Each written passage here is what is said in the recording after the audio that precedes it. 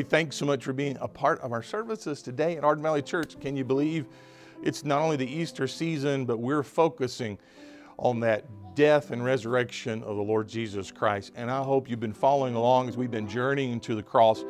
So grab your Bible, grab something to take notes with, or if you just want to stay completely digital, you can see these notes there in the app section or the notes section of our app, hardinvalleychurch.com/app. Make sure you're praying, make sure you're inviting, make sure that you, if at all possible medically, that you're here with us as we look forward to celebrating Resurrection Sunday. Today, we're going to look at that intimate Last Supper where Jesus changes everything. And He wants to change everything in your life. So thanks so much for joining us for our service.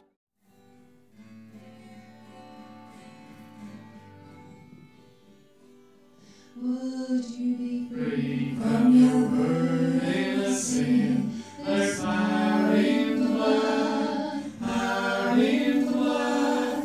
Would you or evil let victory win? There's wonderful power in the blood.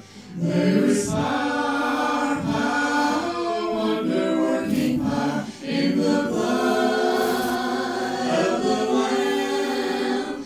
There is power, power, wonder-working power in the precious blood of the Lamb.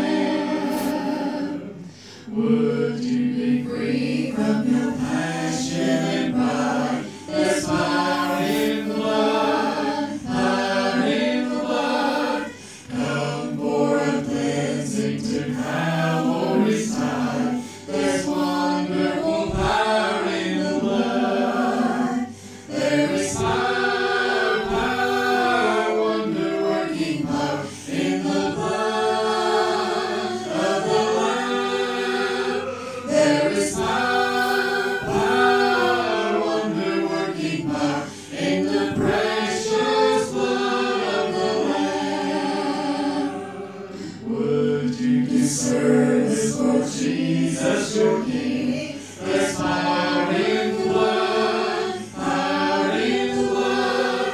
Would you live daily His praises to sing? There's wonderful power in the blood. There is power, power, wonder-working power in the blood of the Lamb. There is power, power, wonder-working power in the precious blood of the Lamb. In the precious blood of the Lamb. Man of sorrows, what a name for the Son of God who came, ruined sinners to reclaim. Hallelujah, what a Savior.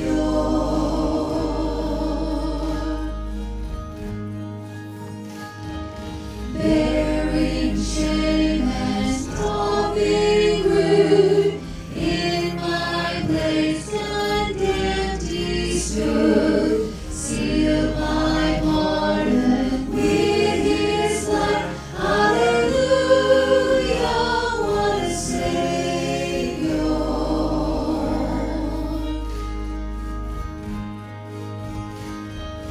Guilty, violent, helpless, weak, spotless Lamb of God.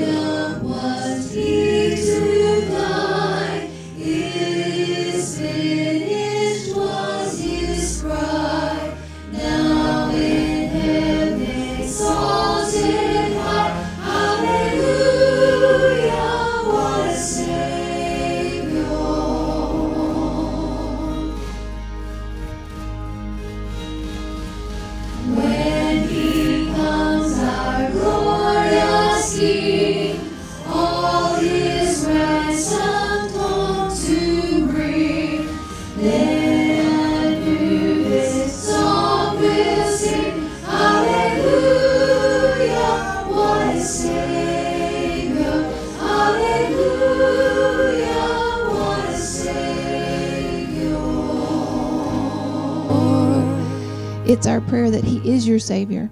And if He's not, please see one of us after the service. You can be seated. Amen.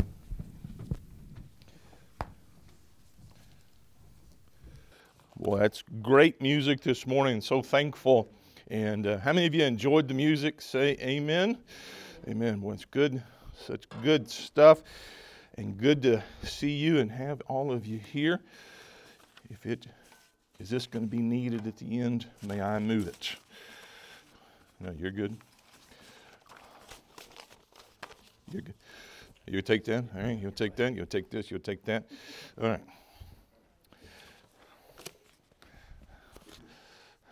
I got a coaster. Anybody need a coaster? All right. So that's my fault. Well, it is, boy, hard to believe that we are just this close to celebration time of the Easter season, and so close to so many things, and glad to see each of you. And again, as Riley said a moment ago, if this is your first time in a while, we look forward to smiling at you, saying hello. If we hadn't already, we got a special gift for you in the lobby, and we'd love to hand you a special gift. How many of you, again, I've asked this, how many of you like special gifts? How many of you like average gifts? How many of you like anything but a tax bill? All right, that's just, yeah. 'Tis that season as well. And so we're delighted. And we've been singing, I started to say Easter songs. They're not really Easter songs. They're the songs of the church, right? You know, suffered, bled, and died. That sounds about right.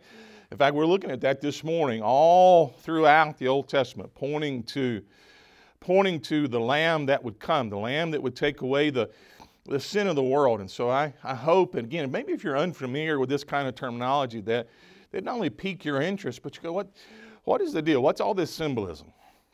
You know, because you sing some songs, you think, man, it's like we're singing the songs of the butchers, you know, and singing about cows and cattle and lamb and sheep and agriculture. And, you know, I don't live there. I live, you know, in a digital world. And so I hope you'll not only learn to appreciate that, but see the point behind all of it. I think there's such a huge thing that is there. And so we're glad with a new month, a new occasion.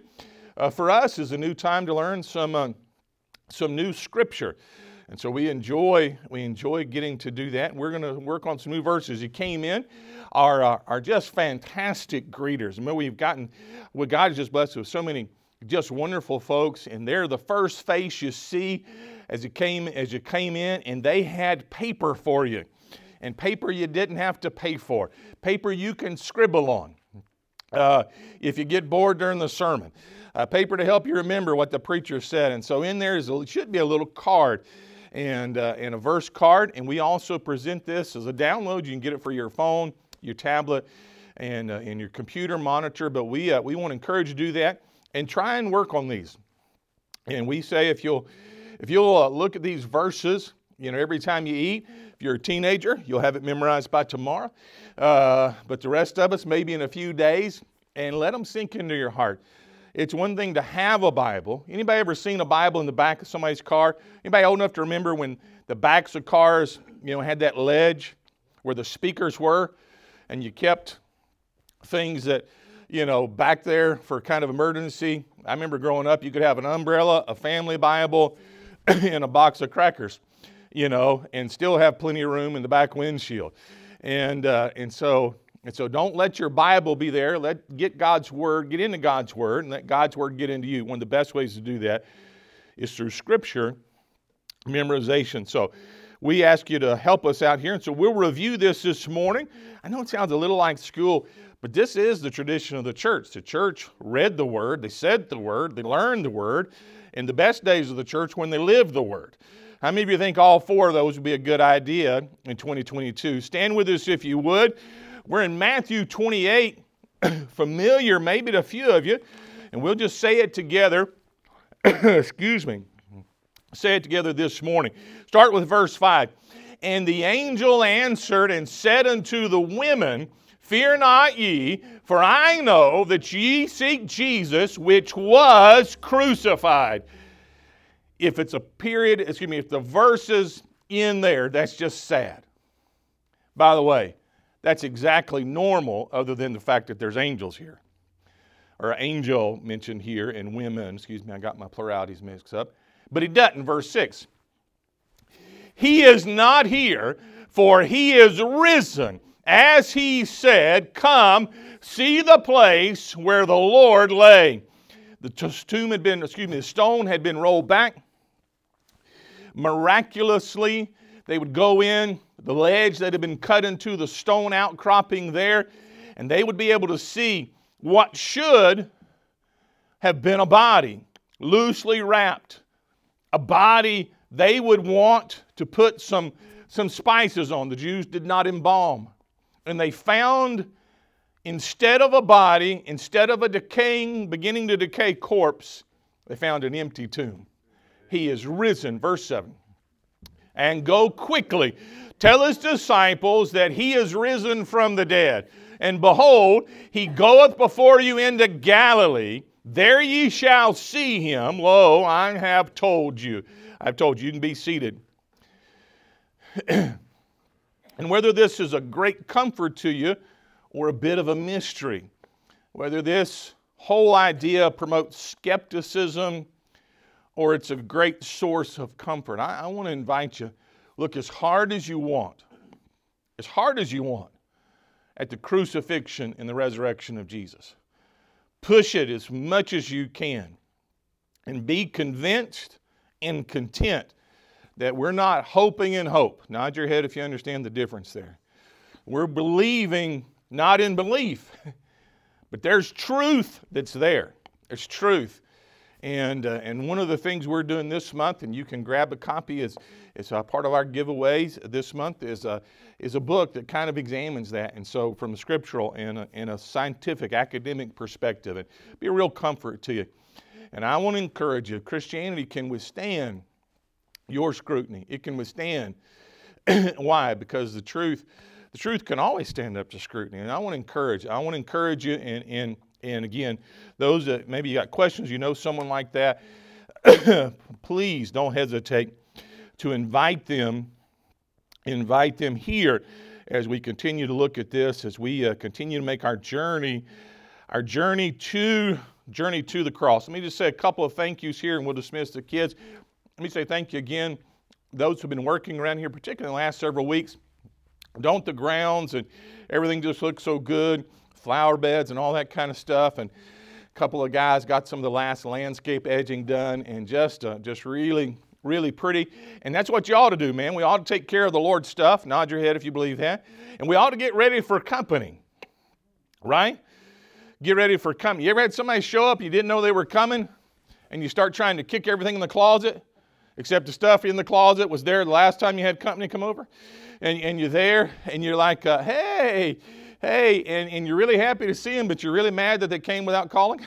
And those kind of things. Everybody in here is a better housekeeper than I am, than we are, Andrea. But anyhow, and so when we're here, we want to get ready for company because, Lord willing, in the next several weeks, man, we're asking God to just fill this place up on Easter Saturday and fill this place up on Easter Sunday. How many of you think that's a good idea?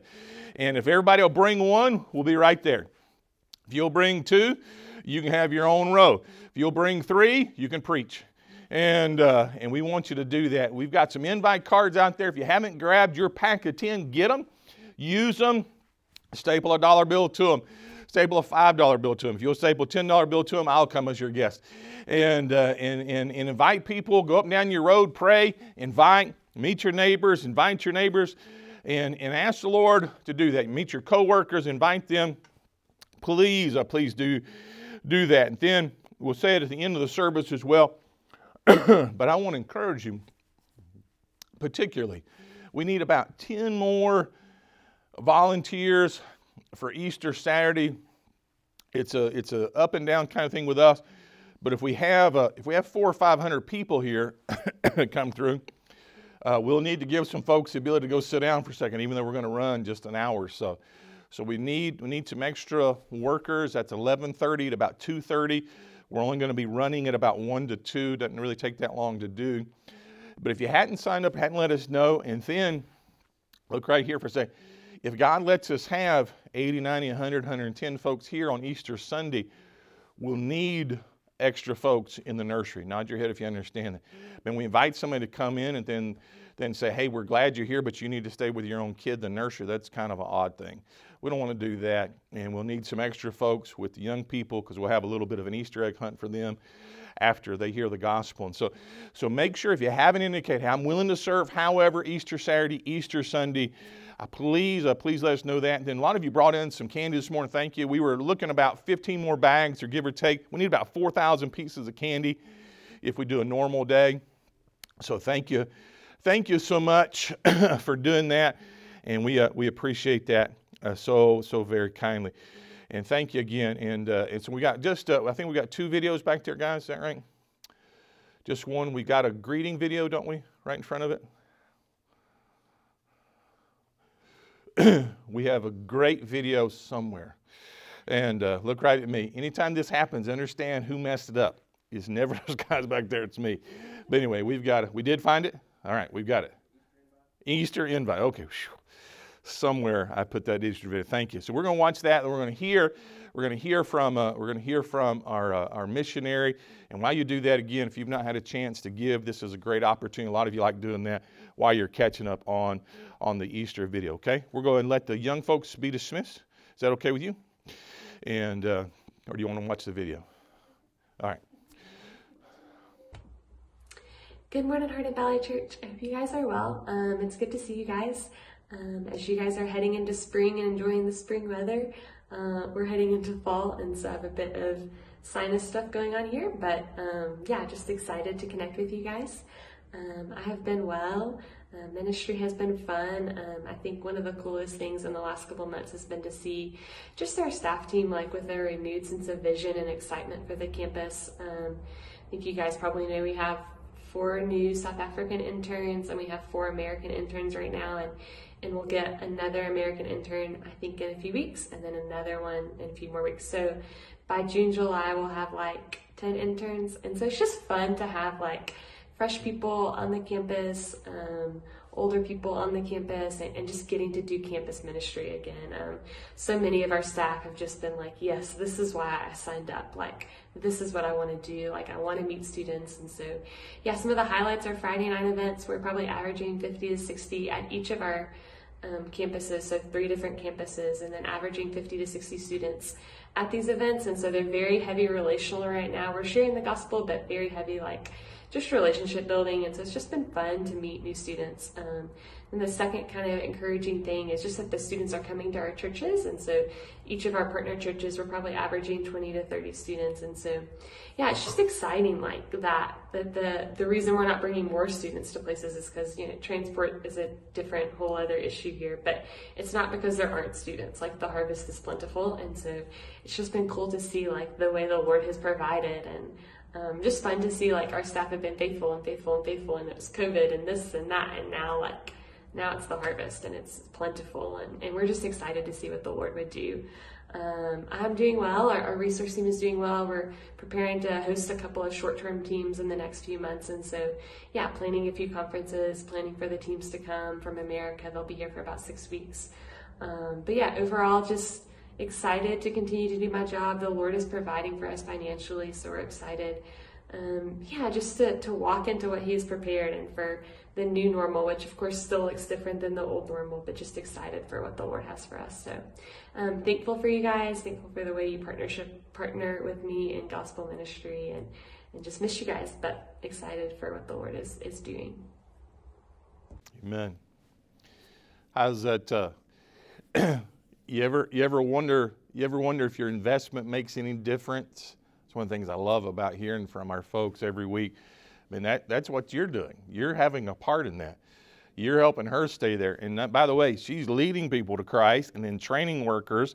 And then as they have these interns in, she's setting them on fire with Holy Spirit enthusiasm wherever they land. And again, in a hard place, in a difficult place, and trying to do all this, like I said, coming out of quarantine and COVID and all this, and we're just amazed. We appreciate her there in the Johannesburg, South Africa area, and so very, very thankful for that. Stand with us if you would this morning. And again, that's part of your investment as you give to the Lord, as you drop things off in the box back there, as you give whatever you're doing, as you get to pray, you get to do that. Matthew 26 this morning. Read several verses here, and maybe you can look on the paper if you've got a Bible, open that up. someone around you doesn't have a copy of the scripture, you can share with them. Verse 19, and I'll just read it to us. The disciples did. Jesus had appointed them. They made ready the Passover. Underline, highlight that. That's a word we don't do much with because we're not, by and large, many of you didn't grow up Jewish. And so Passover, a Seder meal, a Paschal meal doesn't resonate with us. Verse 20. Now when the evening was come, he sat down with the 12, and as they did eat, he said, verily, truly I say unto you, that one of you shall betray me. Not dinner conversation, right? One of you's a bad egg. One of you's going to rat us out. One of you's going to plot my murder. Tough stuff. And they were exceeding sorrowful, and began every one of them to say unto him, Lord, is it I? And he answered and said, he that dips his hand with me in the dish, the same shall betray me. Part of the multi-stage Passover meal that they would, that Seder meal that they would have everything from a roasted lamb, which that was to be eaten last. That was the culmination of the meal. But they would have a type of gravy. It's not exactly right. But they would take that unleavened, that hard kind of bread, and they would dip it in the herbs. They would dip it in there. And so as they're passing around kind of this communal dish or this serving platter, the guy who's got his hand in the dish with me at the same time, that's who it is. By the way, if you're in a small enough setting, 12, 14 people, everybody knows who just did that. And he answered and said, the Son of Man goes, verse 24, as it is written of him, but woe unto that man by whom the Son of Man is betrayed. It had been good for that man if he'd not been born. Then Judas, which betrayed him, answered and said, Master, is it I? Has there ever been a more phony baloney question? That's just guilt. He didn't want anybody to know what was going on. He said to him, thou hast said. And as they were eating, Jesus took bread, blessed it, brake it, gave it to his disciples, and said, take, eat, this is my body. We see in another place that supper has ended. They finished the normal meal, but Jesus is doing something new. Let me help you. You glad Jesus has done something new in your life? He's starting something new. He gave it to the disciples and said, take, eat, this is my body. They finished the roasted lamb. They have finished the culmination of the remembrance of what God did for them in Egypt. And he says, do this. And he took the cup and gave thanks and gave it to them, saying, drink ye all of it. The successive stages here. What is he talking about? For this is the blood of the new covenant or New Testament, which is shed for many for the remission of sins. But I say to you, I will not drink henceforth of the fruit of the vine until the day when I drink it new with you in my Father's kingdom. When they sung a hymn, they went out into the Mount of Olives. I want to help us this morning. What does the Lord's table have to do with Easter? Or if you'll allow me to be a little on point there, I want us to look back and then look to the future. Look back to the future. Can you do that with me this morning? Our heads are bowed just for a moment. Would you pray with me? All heads are bowed and eyes are closed. And let's pray together. Father, these moments are precious because it's your word we're discussing. It's your name we're uplifting. And Lord, it's the time these people have given. So we would not only not waste the time, but Lord, we would do something that matters eternally. So may I preach your word with power and authority. May I not just explain it casually, but may I explain it well. And may you get honor and glory. But more than that, would you, the great preacher, preach on the inside while I'm preaching on the outside? And God, you would clarify and open, and we would appreciate more than that, we would worship. And Father, if there are those here today, maybe for whatever reason have never confessed you as Lord and Savior, never repented of your sins. And Lord, this is all just interesting liturgy to them. I pray that today before they leave that they would understand what it means to eat and to drink. That the abstract would become personal. And that you would change their story. I pray all this in your Son's wonderful name. And amen. You can be seated. You can be seated. Be seated. Did you guys switch me over to the preacher setting? Have you got that? Good. Okay. It's hard for me to think. It's hard for me to think of a long, flat, deep chest freezer without fond memories. Before I go any further, because I'm talking to different age groups, if I say a long, rectangular, waist-high, deep chest freezer, does that make sense to everybody? Does everybody know what I'm not talking about the small ones like we've got in our house. I'm not talking about a refrigerator that was an ugly color that somebody put in the barn or somebody put in the garage. I'm talking about just an honest to goodness, treasures to behold, deep chest freezer.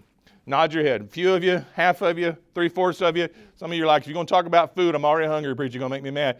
I'll move off it pretty quickly.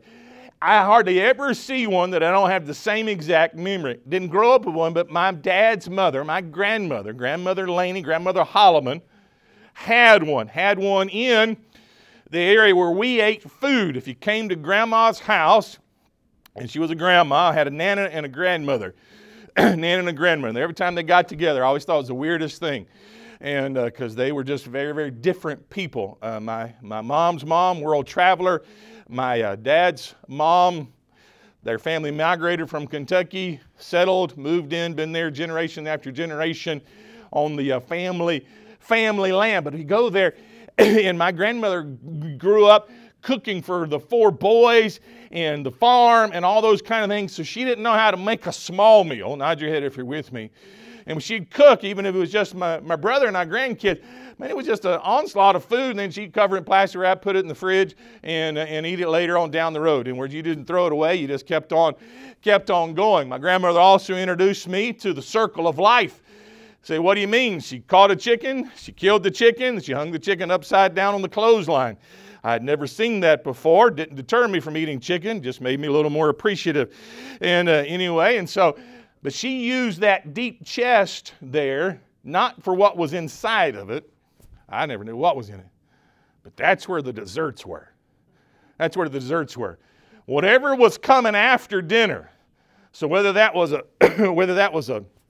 coconut cake or some kind of pie or some kind of a black walnut cake, whatever it was there. And the more people that were coming, the more desserts that was there. Again, didn't appreciate how hard it was to crank all that stuff out. It just magically appeared, I thought. And to come to Grandma Holloman's house and to look and to see stuff on that chest, on that freezer there, man, something good's about to happen. Man, I got to get through whatever's got to eat because something cool's over there. And she was an equal opportunity employer. If you had room on your plate, you could get dessert, even if you thought it was going to be wasted because she was grandma. And it was going to be good. I have that wonderful memory. And if I come to your house and see one of those and there's not one of those cake holder topper things on it, I'm going to be offended and a little discouraged and all. How many of you, there's a place, there's a table, there's a smell, maybe a season, maybe it's Thanksgiving or Christmas, where you identify something really special with a meal or a place or a moment. Maybe it was what you ate at your wedding meal. Maybe it was a special thing when you turned 20. I don't know, but nod your head if you have something sentimental and special with something where you eat. Nod your head. Just a few of you.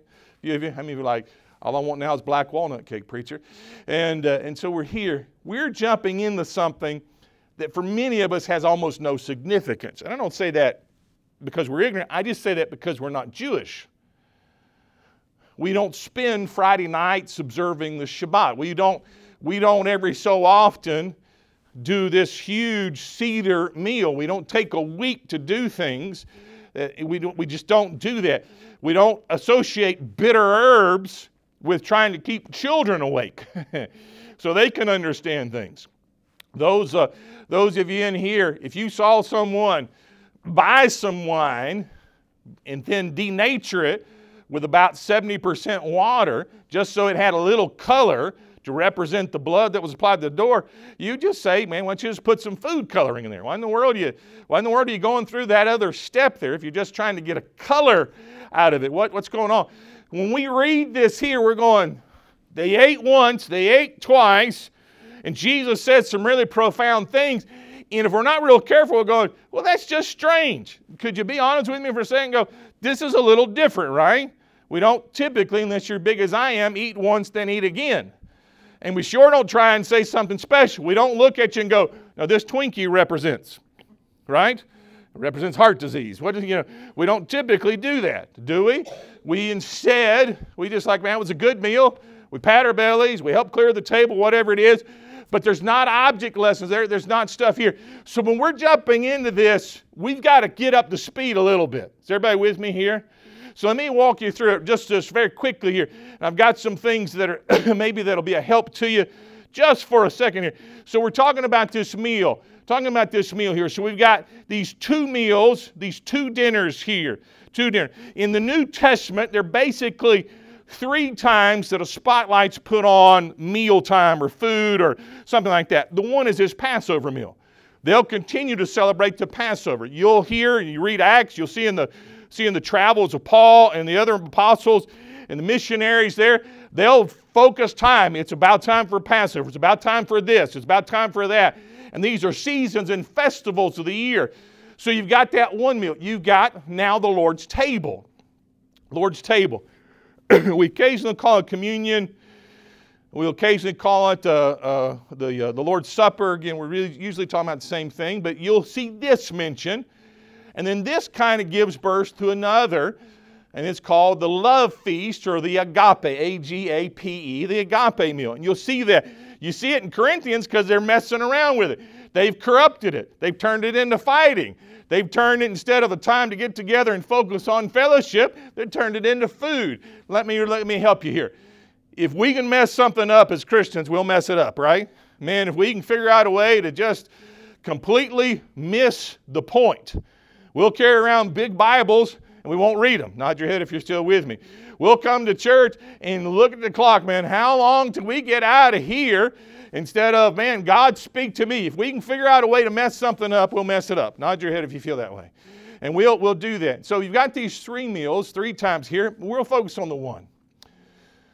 And so in this one, for 14 centuries, 1,400 years, they've been doing this. They'd pour the 4 cups.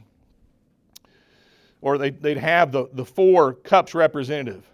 They'd be thankful, first cup. And again, they weren't trying to be boozy. They were trying to give the color of the blood that was applied to the doorpost. They were trying to indicate that this was a time of remembrance and celebration. So again, whatever they'd pour, they would just fill the rest of it up with water. There was no intent to become inebriated. It was simply a way to do this. And so they would pour this. And whoever was the leader, usually the father, the master of the feast, and he would thank God and pray, and then they would move through, and they would have a little bread, and again, they would give the kids these bitter herbs and try and keep them awake and alert, and they would remind them, God did this, and God did this, and God brought us out, and God showed His wrath on Pharaoh, who was not obedient to what God's man had told him to do, and they would teach him in cup, food, lesson, cup, food, lesson, cup. Finally, the lamb.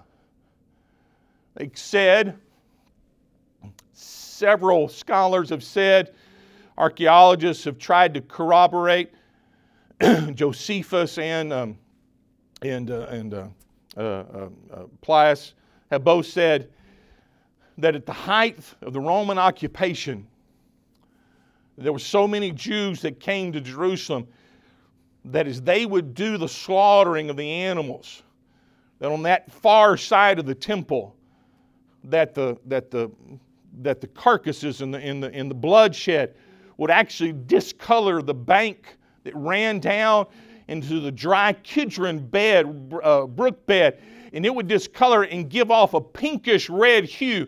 It literally would become a river that was stained with blood, because of the hundreds of thousands of animals that would be slaughtered just to keep up with demand for the Passover season.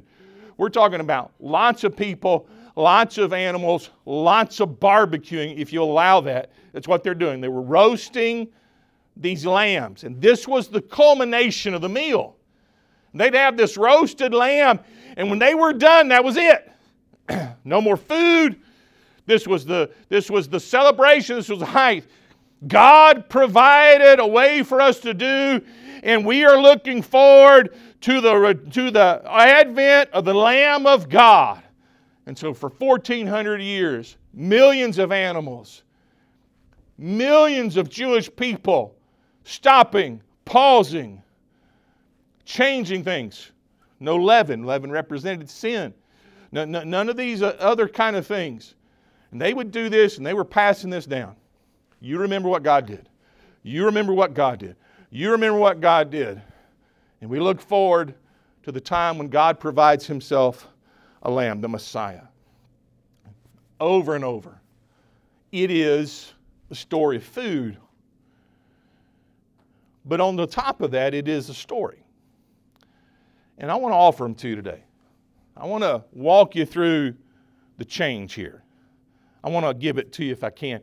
And when we end, I think maybe in a fresh way, when you get the little juice and little packet of bread in a second, it'll help you. Let me offer the question. How many of you would really like to, again, appreciate the death and the suffering and the resurrection of Christ? How many of you are like me, you need a little help in remembering and appreciating? Maybe we can do that this morning. It's an old story. It's an old story. Pharaoh said no. God said yes. Pharaoh said no. God said yes. Plague, plague, plague, plague, plague. You get up to 10. He says to the Jews, you take the animal, find the most spotless one you can without blemish. You're going to sacrifice it. You're going to butcher it rather. While you eat it, you get ready and you take some of the blood from the animal. You put it over the door, the lintel of the post there. And when the death angel comes, when he sees the blood, he will pass over you. Say, where's Passover from? The death angel would pass over. Obedience to God's command. And what happened? Man, it was just unbelievable. The judgment, the wrath that came. And Pharaoh said, get out. And in his anger and grief, he changed his mind almost immediately. The 3.5 to 5 million Jews, as they departed, as they went out, Pharaoh said, go after them, get them, slaughter them, bring them back, whatever you do, but they will hold account for what they've done. God caused the Israelites to encamp there at the Red Sea. No way to go across. If they could find a way, they'd still be caught. And God says, you take and camp. God sends a wind through the valley and the mountains. It blows all night. God pushes the water back. They wake up the next morning. He has concreted, as it were, the ground. 3.5, 5, or 4 or 5 million people go across. They get across. Here comes Pharaoh and his army, the most military might the world's ever seen. They get there. God withholds the wind. The water comes, and without firing a shot, pulling a sword, He takes care of their enemies. You remember what I did for you, how I took care of you. You remember once a year, Passover season, the feast. You remember this. It's an old story. 1,400 years they've been telling it. If you've got your Bibles open, I may give you the verse. Mark chapter 14, verse 12. It's the first day, the day they call unleavened bread. When they killed the Passover, His disciples said, where will we go and prepare? And God has got all of this worked out. The Passover lambs are being killed. And that evening, the Passover meal would be eaten. This feast of unleavened bread here. And this is called, again, the one day or the whole event, as it refers to. It's an old story, It's an old story that we're just not real familiar with. But to them, it was really important. By the way, it ought to be important to us. If He's the God of the Old Testament, He's the God of the New. And by the way, if He's the God of the New Testament, He can be the God of 2022. If He can take care of them, He can take care of us. And it matters to rehearse these things. Where are we going to go? It's an old story. It's that word we get Passover from. It's a new story. It's a new story. What's He doing here? The meal is ended. It's time to get up. Time to celebrate. It's time to move around. It's time to do something different. But it's a new story, and He pauses with them. They don't have any idea what He's about to do. Why? Because all those guys have done this since they were kids. You do this, you do this, you do this. When we finally get the roasted lamb, that's the deal. That's the end of it. We got this weird tasting juice that's here.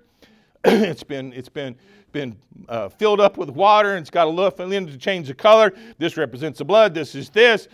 And let's find us a sweeter tune. Again, modern Jews, they have added to this idea, and again, some of the greatest desserts out of necessity have come from it because they figured out how to do that without some leaven and all, and spawned a whole gluten-free industry, if you would. And they want to do this. And he pauses and he says, and he takes some bread, and he takes a cup, takes his glass, if you would, his goblet, and he's going to teach him something. He's going to institute something. See, the practice of the Lord's table is different than the institution of it. We usually talk about the one instead of the other. I want to focus on that. He's going to change it. He's going to change it in three ways here. He's going to change it in three ways. Number one, he's going to stop talking about the Passover lamb, and he's going to start talking about the precious lamb. He's going to start about the precious lamb. The Passover lambs were many, multitudinous. Whole industries grew up just to raise and have enough lambs so that they could butcher them, because everybody's doing this at the same time of the year. The priests were excellent at this. And the roasting and the smells and the festivity and the solemnity and the passing generationally. And Dad sitting there holding court and making sure that everybody knew that God took care of their forefathers coming out of Egypt. Wait for it. But every year is the same deal. Because an animal can't take away your sin. The juice in that cup and the little piece of dried up bread can no more save you from your sin and the wrath to come than any lamb ever could, any pigeon ever could, any bull ever could, any cow ever could. And he reminds him of this, and he's writing the new story, and he says, hey, we're going to do this. I want to help you out here. Again, if you're new to church or not been around, and you hear again all the butcher songs and all the other things, you think, man, what kind of place is this? What kind of place is this? It's a Bible kind of place, because God used these object lessons to see and to help us understand that these things will not work, but there is one coming who will perfectly fulfill the law of God, who will completely suffer for your and my sins, who, when He sheds His life's blood, He's not going to stay dead, but He's going to rise again from the dead. And so there's a difference here from the Passover lambs, the Paschal lambs, to the precious Lamb of God. There's a second thing. He's going to change the blood of the animals, and he's going to begin to point to the blood of the precious Lamb of God. The precious Lamb of God. You say, well, preacher, if all this is so important, let me stop you right just for a second. And nothing magical about this. The guy's putting the spikes in his hand, the arterial spray, that didn't save him from the sins. We're not just talking about his flesh and his fingernails and his feet. We're not just doing that. And I know there are groups out there, some seem like you listen to them, they go, I'm kind of with the New Testament. He says it's the precious blood of the Lamb. It's important because He bled and died for you and for me.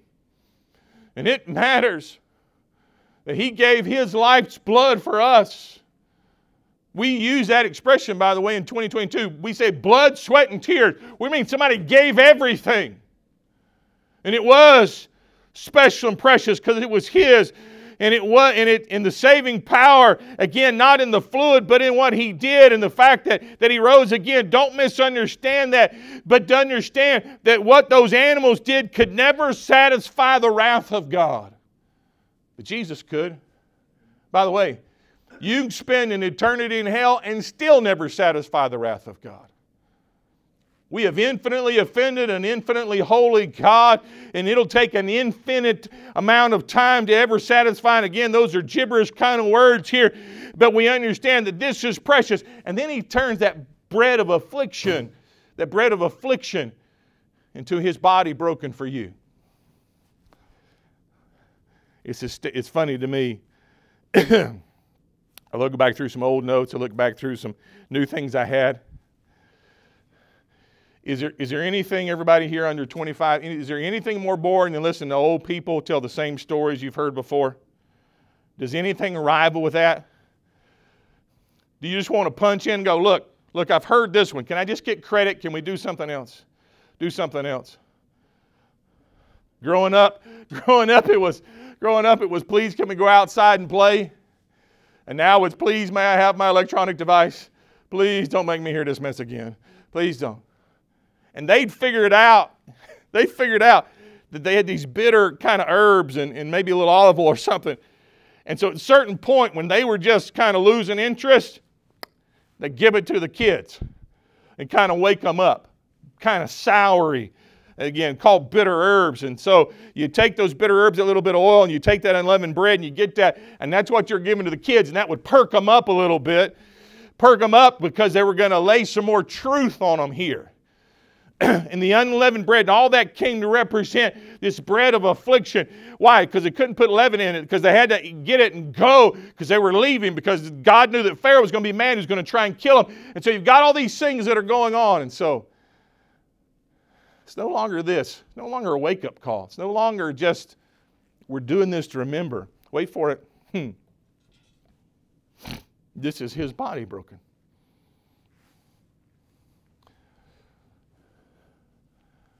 Ever how many meals I had at my grandmother's house, I remember very few. I remember some of the items. I don't think I remember a conversation I had with her. She passed. I was in the early 20s. My memory, her length of time she's been gone. Look right here.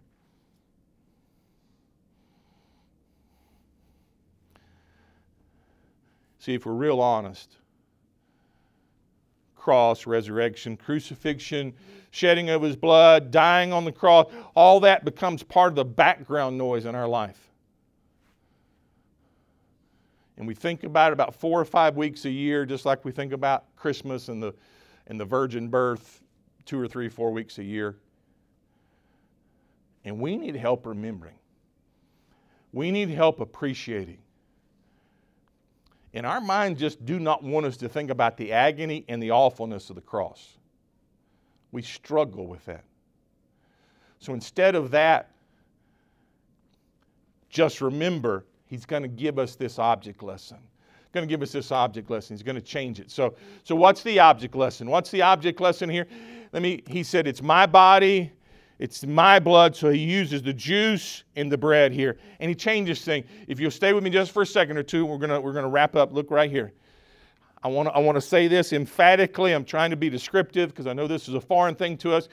But you understand, his death is the benefit and not the bread. His death is the benefit. The dying and the shedding of his blood, his suffering is the benefit, not the juice. Eating bread and drinking juice is not what gets you right with God. Somebody putting a wafer in your mouth, somebody giving you these kind of... If that was the case, then we just need to load up those T-shirt cannons, right? And just start shooting bread at everybody. Man, eat this bread. We prayed over it, right? I don't think we ought to do that. I think we ought to shoot biscuits. How many think biscuits maybe have more saving effect, right? Or some hot cornbread. You know, if we're going to do this. It's not the implements. It's what the implements represent. Grace is not given through that physical form. Grace is simply, the physical form is simply the representation of what Jesus did. Don't get really excited that in a minute you get to drink a little juice and have a little wafer. Don't get really excited there. That's just the representation. That is not the benefit. The benefit comes from what He did. From what He did. By the way, and I'll stand there and I'll die on that hill. As more and more folks continue to go, well, I got baptized, well, I got wet, or somebody sprinkled me. Again, I said one time kind of jokingly, if that's the case, we'll go through the nursery at the hospital with a super soaker, right? Just hose off all the babies. They're good to go. I'm not being ugly. But babies can't believe, and physical stuff can't save me. It is what Christ did for us. His death is the benefit. It's a new object lesson. It's a new observance. This do in remembrance of me. This is the blood of the New Testament. This is my new covenant with you. By the way, To the Jews, He gave the truth. And out of the one people, they were supposed to bless all nations. And the new covenant is through the one act of Christ dying and rising again. This was for all people, Jew and Gentile. He had died to save all men. The invitation is open. The new promise has been made. No more lambs need to be slain, no more bulls, none of that, because the once for all sacrifice for all men has been done. There's the old story, there's the new story, and there's your story. There's your story. What God did sufficient for you, for your past, for your sin, for your mistakes, for your mess-ups, for all the things that you feel guilty about. It's sufficient. Sufficient how? Sufficient for the wrath of God. The violence, tearing of the bread, the violence that's about to happen to the body of Christ, the violence, the wrath that needs to be satisfied. I've said it before. My kids laugh whenever I do it. If Mom caught us doing something, it was death on a stick times 2. Every now and then she'd blow it off, but most of the time she'd deal with it. Dad, by the time he got home from work, we'd already been executed. Judgment had come. If they were both at home at the same time, depending on what it was, my dad would utter these great words, boys will be boys. No matter who was bleeding or what was broken. Unless it was his stuff. He'd say that and we'd go scot-free. And it was great. It was beautiful. We loved it. My kids said, why do you never say that? Because it wasn't very effective. It didn't help us very much. God never said boys will be boys. He never said, well, your sin just goes out in the ether. Somebody's going to be punished. Sin has to be paid for. And either you can pay for it or Jesus can pay for it. See, when you ask Christ to forgive you your sins, you're saying, Lord, you take my punishment. I accept, rather, what you did in taking my punishment. And when you take my punishment, then I can be right with God. And His wrath is satisfied. And the Lamb of God that's slain for your sins is sufficient to satisfy the wrath of God. Then second and third, we must remember what He's done. And that's hard, isn't it? I'm busy, stuff to do, things going on. Life is happening. And we buy tokens. We'll buy some jewelry. We'll buy decorations. Maybe we'll get a portrait. Maybe we'll get a devotional book. Maybe we'll get a cross bookmark we'll put in our Bible. And we need all the help we can because we struggle here. Because it's tough thinking about that we're awful, bad, terrible sinners. And it's tough thinking about what Jesus did to satisfy and to pay for our sins. It's just difficult. We need help. I need help. And then what does He say? He said, I won't do this anymore. I won't drink of this cup anymore, drink of this juice until I come again.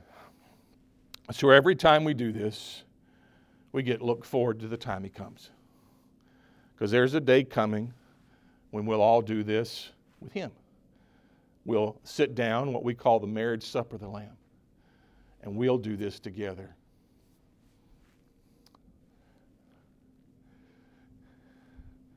Supper's over. Tears that hard roll. I'm giving you something new. It's my body.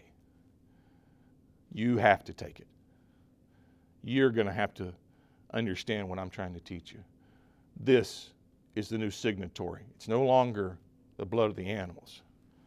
What I'm about to do, by the way, very shortly, this is what changes everything. It's not just God passing over. It's God being satisfied. It's not just millions more animals being butchered and roasted. There's going to be a once-for-all sacrifice. It'll satisfy the Father, and it'll make you be able to be forgiven and part of my family. And I want you to remember, and I want you to celebrate.